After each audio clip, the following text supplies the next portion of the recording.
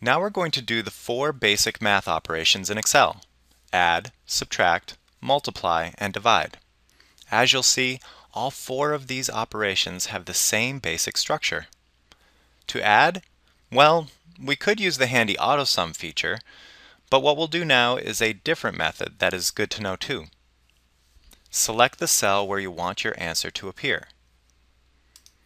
This is already selected.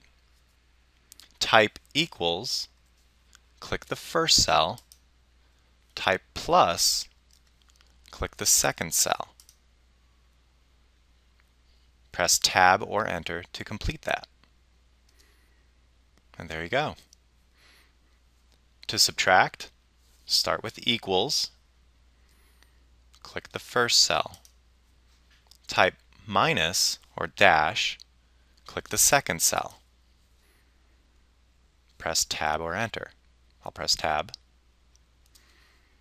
Are you seeing a pattern? Okay.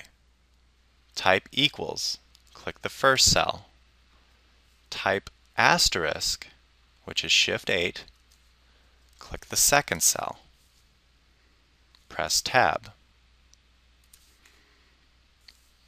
Divide, type equals, click the first cell, type forward slash, which is on the question mark key, click the second cell, press Tab. And that's it.